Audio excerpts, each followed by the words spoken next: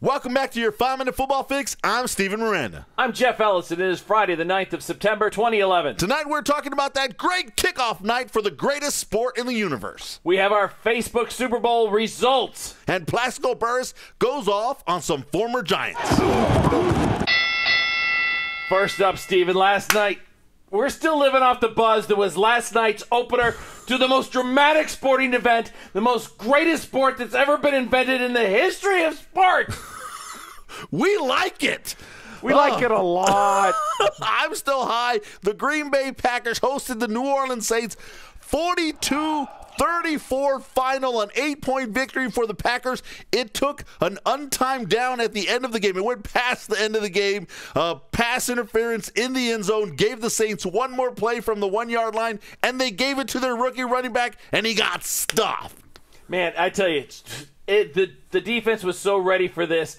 The score sounds like it wasn't that, or that it was a really close game, but it wasn't that close a game, but they just couldn't put the knockout punch on the New Orleans Saints, and Drew Brees kept battling back, refused to say lose, and with 1:08 remaining in the game, drove the team 79 yards of the 80 yards needed to make this game really interesting and potentially push overtime.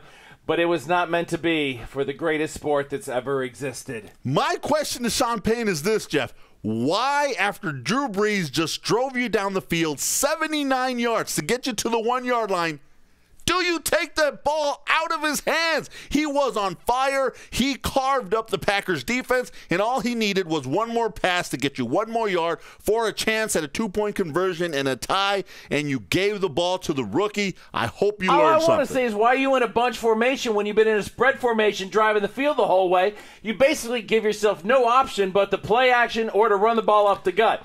And I'm sorry. I want the ball in Drew Brees' hands. I want my playmakers to have options. When you've got this little mass of humanity, nobody could have gotten in there. Mickey Mouse couldn't have gotten inside there. All right, I'll get over this. Facebook Super Bowl has been played. Our preseason Facebook Super Bowl, where we asked all of our Facebook friends out there, go out, give us your division winners, give us your conference winners, give us your...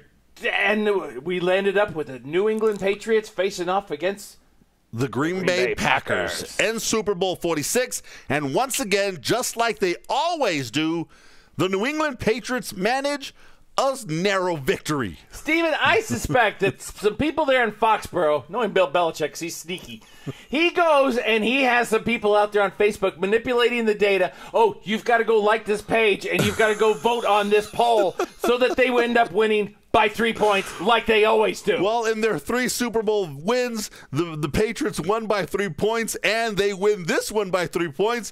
So thank you, Facebook friends, for coming out. New England Patriots making a dramatic Super Bowl before any games were even played. Your Super Bowl victor by 3. Good stuff there. Thanks for coming out and voting. Now, finally, Jeffrey, Plaxico Burress is in the newest issue of the Men's Journal. Now, I don't know how the Men's Journal does it, but they always seem to get NFL players to talk bad about other NFL players. Specifically NFL players involving guns. Yeah, well, it's not this issue, Jeff. This is the James Harrison issue from a few weeks ago. I had to correct for safety purposes. Yeah, here's Jeff. I think I look pretty BA. No. This is BA. Go back to Harrison. See, Harrison. That's BA right there. But he's not safe, so it's much better to be BA and safe than to just be BA with your fingers in the triggers and no hearing or eye protection. All right, like that. You do look but very now dangerous we've got with those Plaxico weapons. Burress, who had a gun, obviously, and it went off in an unfortunate setting, and it cost him 2 years of his life incarcerated in prison, and he is very upset with his head coach, Tom Coughlin, former head coach, and his quarterback, Eli Manning, and comes out in the Men's Journal and says so. Well, he says basically that he felt a little disrespected by Coughlin, that Coughlin didn't feel for his health, and he was more concerned by saying that he was sad and disappointed at the wide receiver. Then he comes out and says that he thought he had a better relationship than Eli Manning and was very saddened by the fact that in the 20 months he was incarcerated, no call, no visit, no letter, no nothing. No cake with a file in it. Nothing. Well, I don't think Eli would have done that. But basically, no conversations from Eli Manning. Peyton would have. Okay. But Plaxico is saying, look, I stood behind this quarterback. I was always there to get his back. And when I was in time of need, he wasn't there for me, and I thought we were better than that. All right, that's what we got for you today. Enjoy the games this weekend. Baltimore and Pittsburgh is my fave. Week 1, I want to see Atlanta and Chicago. I want to see what the Colts do against the Texans. Week 1 is here. I'm Steven Miranda. I'm Jeff Ellis. For your 5-Minute Football Fix.